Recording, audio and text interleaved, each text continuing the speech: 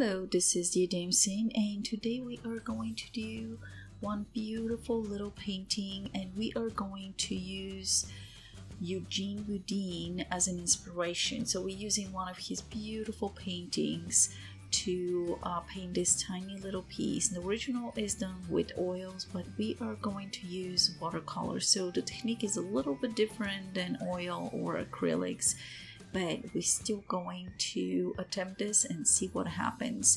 Now, Boudine is a very important person in Claude Monet's life.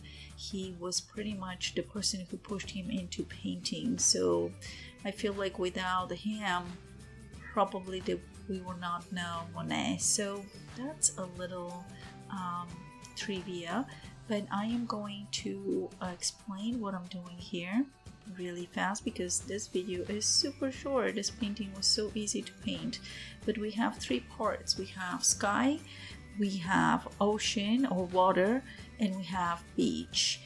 It's a low tide, which means there's wet parts on the beach, so we're gonna have some water on those areas.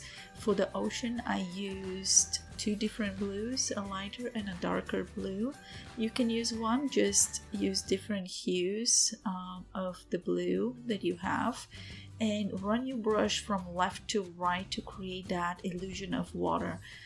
For the sandy area, I am using ochre, just ochre, super transparent pale ochre, and I'm running the brush again from side to side. Now, since this scene is further away from us, we have very little details.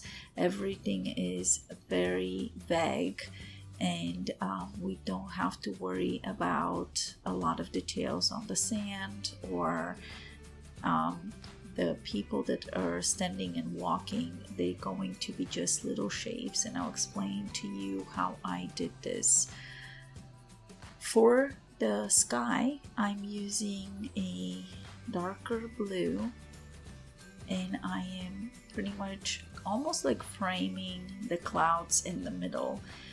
So I have a darker top, and then in the middle I will run wet brush and kind of steal some of the paint from the sides and do circular motions to create those cloud or spotty looking middle, which will look more like clouds. And pretty much that's the sky. It takes seriously 2 seconds to make the sky. For the people, what I will do is use the shape of let's say these are women walking with umbrellas, so they're wearing long dresses or skirts. So the skirt is a rectangular shape or a trapezoid, it really depends. And then you have a little area showing for the torso. That will be a tiny little rectangle in a brown color or whatever color you decide. Don't make them bright, they're too far away. The light is not on the back, it's mostly on the front or the side, so don't make those people in lighter colors. Now in his painting there's a lot more people on the beach, and I kind of simplify it, made it a little bit simple, but the idea is there, and you can add more people. There's a lot more people, much smaller, tiny little dots, like closer to the water, almost looking like they're in the water.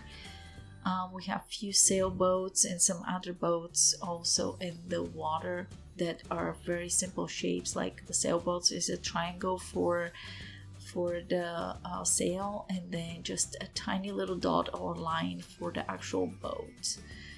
And we'll add a few more boats here and there, like little tiny specks and spots. We're really not adding details because we're dealing with something so far away. And yeah, so we have one little thing. I have to wait for some of the paint to dry on the in the blue area and the water and the sky for me to add a little more elements for the sails. And for the umbrellas, I just made them little whatever color. I think this is dirty purple or brown, I'm not sure. Just added a little color to kind of represent the umbrellas. And I'm gonna take some of that away so you're gonna see more of a outline.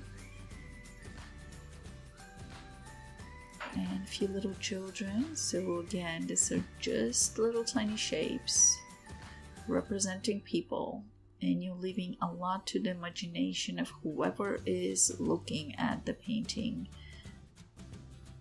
So while I'm waiting for this to dry, we need that blue area to be really dry. We're gonna add a slight line on the one side and then a few little spots on the back for other ships, boats, whatever it is. But that's it. So I hope you enjoyed it and happy painting. Thanks for watching. Bye bye.